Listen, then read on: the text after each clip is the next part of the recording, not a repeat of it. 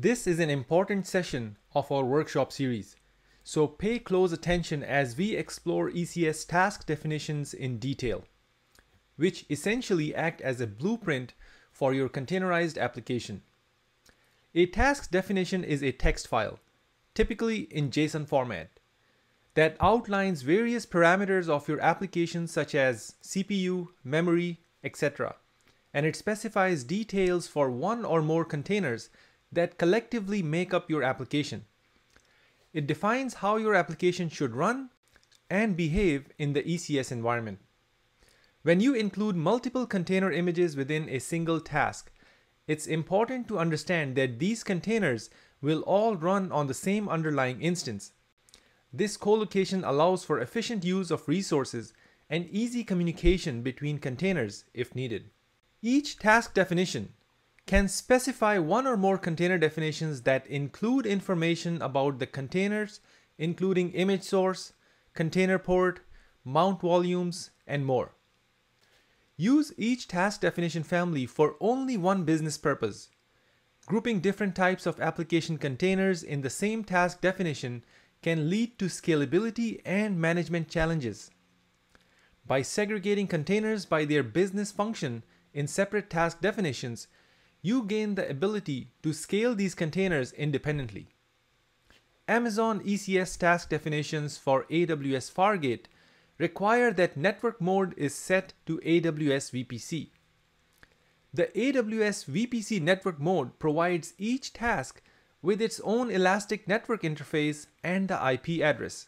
By assigning a separate ENI to each task, AWS VPC ensures that each task has a distinct network identity, thereby providing a way to apply specific network security and access controls for each task. Each ENI is assigned a private IP address from the subnet in which the task is running. That means that each task gets its own private IP address within your VPC. For tasks running on AWS Fargate, the task definitions require you to explicitly specify both CPU and memory configurations at the task level. Specifying CPU and memory at the task level ensures that each task has the necessary resources allocated to it for optimal performance. By configuring these values, you can control the performance characteristics of the containers in your task. Insufficient resources can lead to slow performance or even failures, while over-provisioning can result in unnecessary cost. AWS Fargate offers various task sizes, which are combinations of CPU and memory configurations. In AWS Fargate deployments, the task execution role is a critical component that facilitates secure interaction with other AWS services. It enables ECS container and Fargate agents to make AWS API calls on behalf of your application.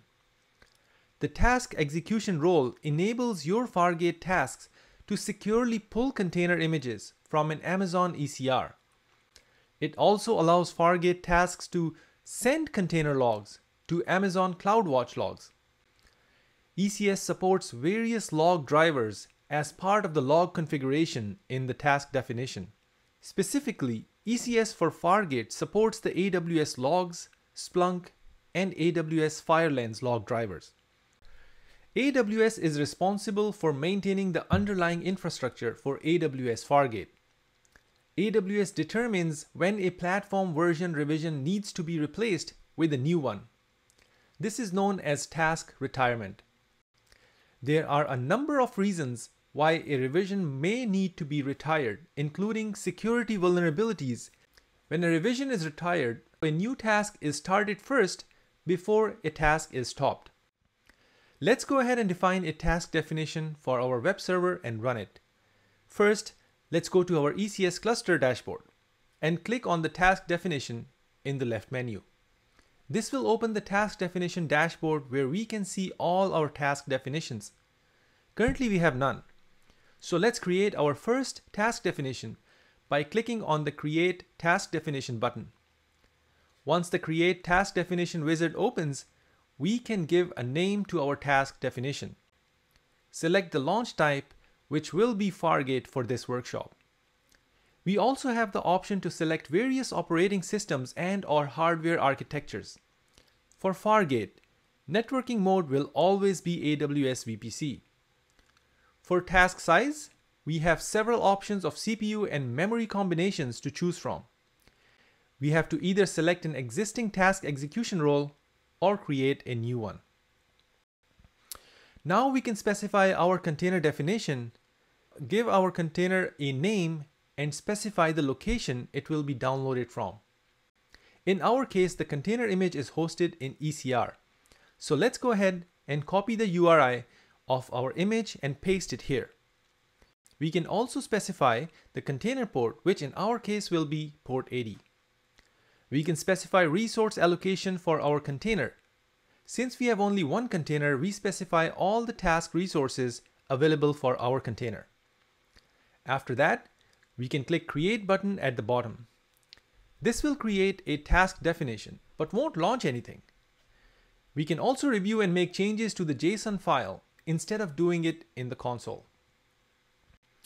To test our task definition, we can run it as a single task by clicking on Deploy dropdown and selecting Run Task option.